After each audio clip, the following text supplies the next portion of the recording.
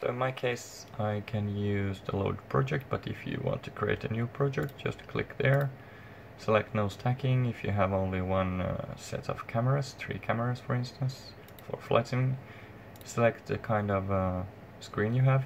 I have a double curved horseshoe basically, so you can adjust almost anything on it, and select map on projector if you want to align on the projector screen, as I will show to you how I have done before. But you can also map on camera in case you have a free view to the screen.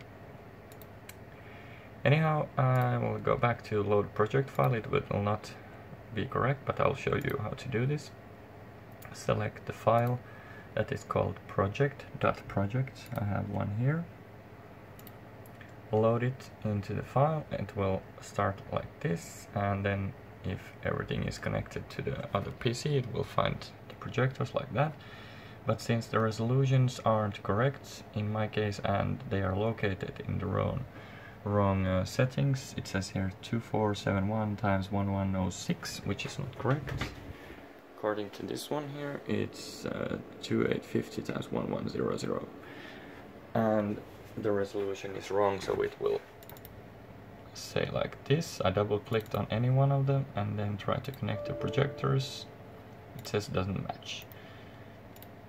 Select no projectors, re-select 3 × 1, and then I go down to here and custom resolution 1920 × 1081. For some reason it's a bit off, but it doesn't matter, it's how they are located. Again, double click, select the projectors. It will ask automatically connect all projectors. After that they will start connecting like so. Eventually. Like so. And when it's ready this far, you can click on the arrow and you have the mesh that you can adjust like so. There you can see the mesh.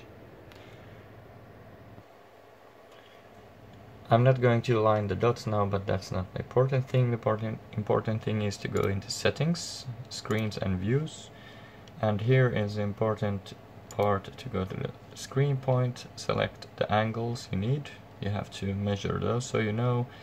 Also the radius on top, the begin vertical and the end vertical, so that's basically where your horizontal line is, and upwards and downwards. What's important here is select how many columns and how many rows you need. This will tell you from these results here, like this is going to be 28 to almost 27.5 centimeter long. I will show you on my screen shortly.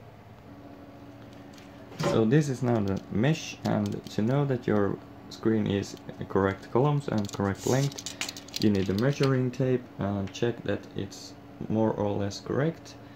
Mine should be around 27-28 centimeters in between, so therefore these boxes are the correct length and correct height.